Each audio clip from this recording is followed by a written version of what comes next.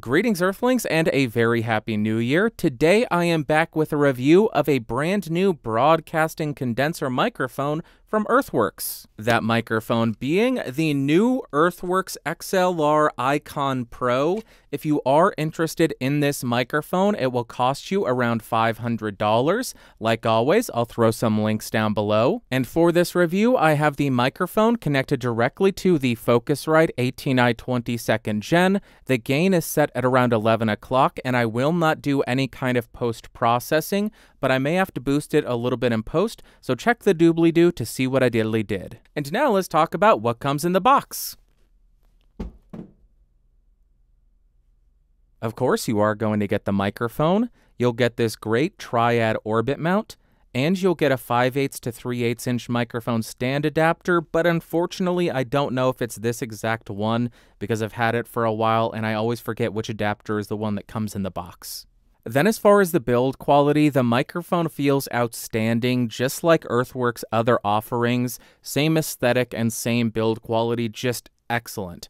It does have an all stainless steel construction as well as a metal grill. It is a hefty boy weighing in at 1.5 pounds. Here is what the capsule looks like without the grill on it. The rear of the microphone, you will find the XLR port, and that is it on the microphone. The triad orbit mount has a single rubberized screw. You unscrew this and it allows you to rotate the microphone any which way that you want, and tightening it down does a great job holding the microphone in that position. And unfortunately, the box and the packaging and the microphone do not list the manufacturing location of this mic, so I don't know where it's made. Then as far as the specs, this microphone has a cardioid polar pattern, a frequency response of 20 Hz all the way up to 30 kHz, a sensitivity of around -34 dB, an impedance of 65 ohms, a self-noise of approximately 16 dBA, a max SPL of 139 dB, and a phantom power requirement of +24 to +48 volts. Now I am spinning around the Icon Pro to 90 degrees so you can hear the off-axis rejection and coloration. We'll continue around the microphone to 180 degrees. Here's what it sounds like from the rear. Continuing around to the second 90-degree angle, and then we will rotate and end at the front of the microphone. Now let's see how well this microphone does at rejecting plosives. Please bring pizza pronto.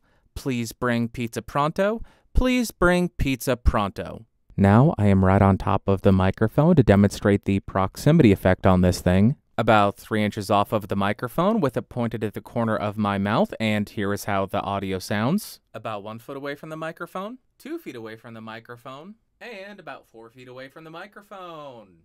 Yay! Now I am typing on a keyboard with Gatoron blue switches to see how much of my voice versus how much of the keyboard it picks up. And for you elite gamers, now I am typing on the sad W keys. Here is how the microphone sounds in a well-treated room. And here is how the microphone sounds in a completely untreated room.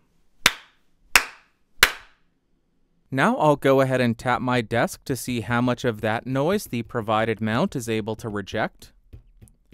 And I'll tap the boom arm.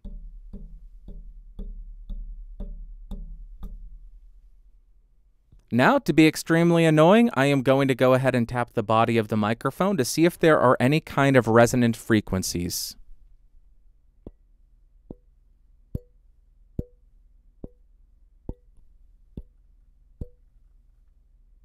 Now I want to go ahead and switch back and forth between the Icon Pro and a couple of other microphones on the market so we can see where this microphone stacks up against the competition. We are starting on the Icon Pro, and currently I am 6 inches off of the microphone. My gain is set at 12 o'clock. Make sure to check the lower third to see how much I'm boosting each of these microphones in post.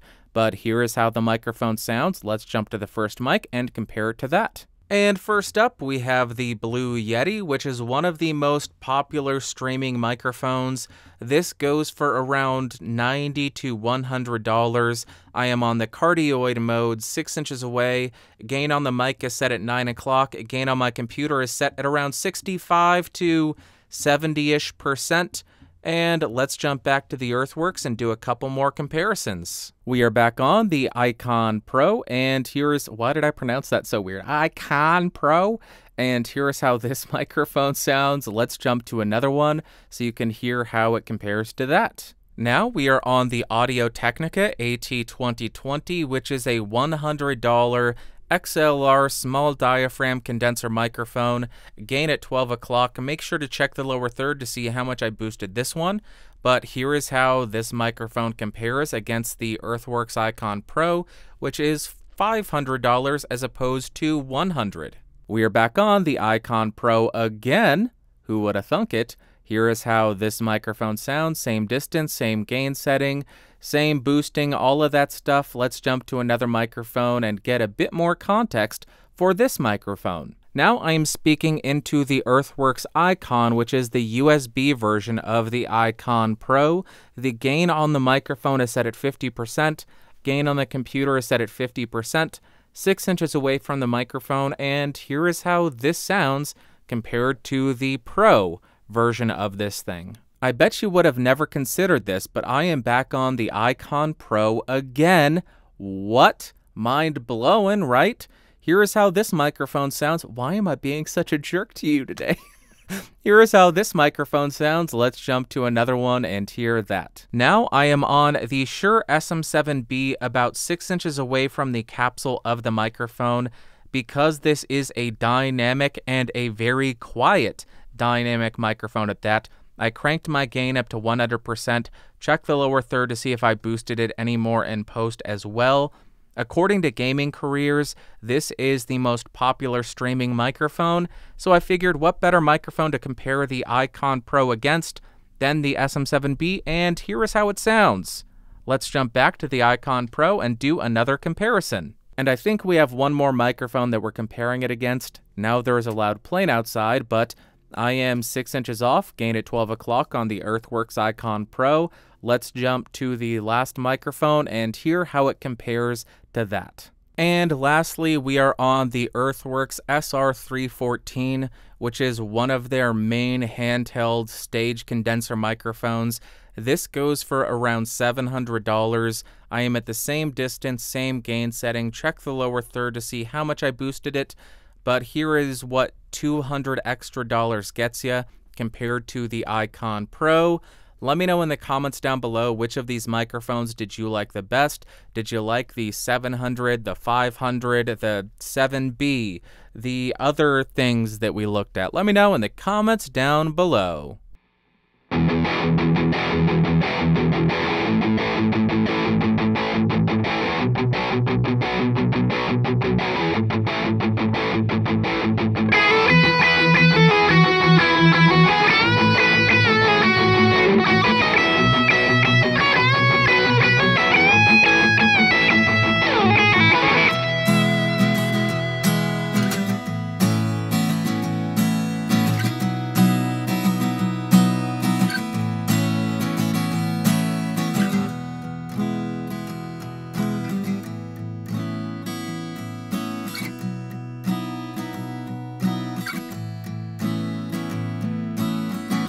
It's 2021 and I think we should all be careful.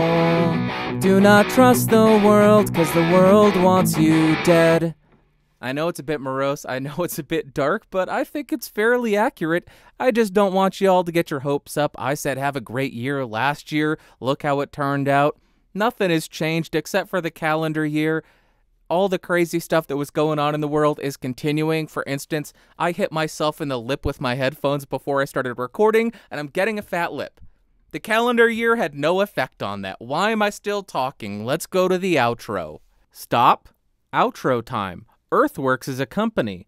That company makes microphones. Those microphones that the company Earthworks makes are some of the most realistic and lifelike microphones that I have ever heard. Weird start to the outro, isn't it? But like always, we will start with some pros, and the first thing that stuck out to me was the rear rejection at the null area was excellent. So if you play that, you can get some great background noise rejection.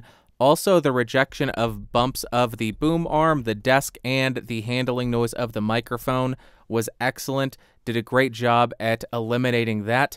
The off-axis coloration of the microphone was also outstanding, meaning if you're in an untreated room and you have a bunch of reverb, the sound that makes it in through the side of the microphones isn't going to sound gross and offensive to your ears. Also, the triad orbit mount is incredible. I love this thing, and I kind of want it on my microphone stand all the time now. It is so useful being able to rotate it in any way, shape, or form that you want to. It is awesome. And for those who are at all concerned about looks, this thing looks really cool, kind of like you'll do some kind of crazy surgery on your stream, because it kind of does remind me of some kind of medical instrument, but I don't want to know. I don't want to know where it would go on you. I don't. Keep that information to yourself. And then as far as cons, there is very little that I don't like about this microphone, but if I were to get extremely nitpicky, I would like to see a slightly lower self-noise because 16 dBA is getting a little bit high, especially at the $500 price point.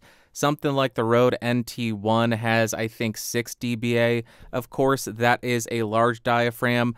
The Earthworks is a small diaphragm condenser, different properties, but I still would like to see a slightly lower self-noise. And now, what are my overall thoughts and opinions on this microphone? First up, on the electric guitar, I really enjoyed it on that. The way I would describe it is even.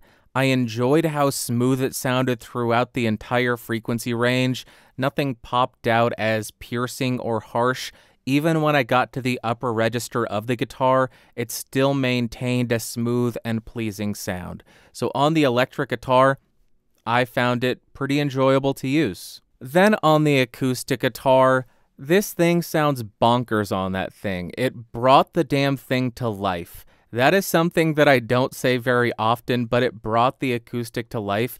The top end was crystal clear without sounding brittle or artificial. The mids were nice and neutral and accurate, and the low end was full while also being controlled. It's the exact type of sound that I look for an acoustic guitar microphone. Absolutely awesome on the acoustic. Next up for singing, I thought it offered a very balanced sound, but I was a little bit surprised at how detailed and airy it sounded. If that's the sound that you're going for, true to life, like you're in the room with the singer, then I think this would work really well for singing. And lastly, for spoken word, why am I smashing the box? I dig it, as well as I should, given the price and the fact that it is marketed as a broadcast quality XLR streaming microphone, assuming that means it's a vocal microphone, a spoken word microphone, and I think it is, and I think it sounds great for that.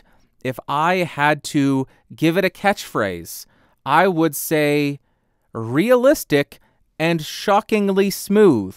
Put that on a billboard, Earthworks. You'll sell millions of them. Realistic and shockingly smooth. Really, though, it does have a very open and airy and detailed and articulate top end, but it doesn't sound overboosted, which is a hole that a lot of condensers seem to fall down. The mids were also very open sounding, and I know that's weird to describe mids as open, but sometimes mids can start to sound a little bit claustrophobic and closed off, and also a little bit nasally. This didn't have any of that. And the low end was extremely controlled. There was no muddiness. There was no boxiness. Even when you get right on top of the microphone, it just maintains this beautiful, neutral, and flat sound that is... I guess you could describe the sound of the microphone as maybe a little bit analytical or a bit sterile, but I think that it offers that great, neutral, and very clear sound, which I am all about. There you go. And now, would I recommend the Earthworks Icon Pro XLR broadcast condenser microphone? I think I would. If your budget is around $1,500, no, it's not $1,500, it's $500. Why would I jump to $1,500? That's a lot of money. If your budget is around $500 and you're looking for more of a general all-rounder condenser microphone in this form factor, or if you're looking for a broadcast condenser microphone, I think it is a great option. The thing that really stood out to me about this microphone is it does something that not many condensers are able to do. I'll start by saying why I love the SM7b. It's because it's a smooth-sounding microphone. It is relatively neutral. It is a bit dark, but it is smooth sounding. You could listen to this for hours on end without having any kind of fatigue on your ears. The Earthworks does something similar, and it maintains a smooth sound, but it adds a bit more air to it, a bit more openness to the top end, which the 7B is missing, and it also removes a bit of that nasaliness that the SM7B tends to have. So if you're looking for that kind of sound, I think it is tight. Super duper tight. Great job, Earthworks. I dig it, to repeat myself for the 50th time. All right, I think that is going to wrap up for today. I would love to hear from you. Which of the microphones that I compared did you like the best? The Icon Pro, the Icon USB, the Blue Yeti, Audio Technica, SM7B, SR314. Any of them, let me know in the comments down below. If you found this video fun, interesting, or helpful, go ahead and give me a thumbs up. If you hated it, thumbs down. Want more videos? You can subscribe. Click that logo down beneath me. And don't forget to hit that bell icon. Get notified of all the videos that I do. And if you want to support the channel and become one of these amazing people over here, you can do so by clicking that join button and joining at the $5 tier or higher. It really does help me continue to bring you these videos. I bet you didn't think that I could get any more annoying, but I just continue to prove you wrong. Until next time, thank you so much for watching. Thank you so much for listening. I love you all. Happy New Year's, and I will talk to you later. Bye.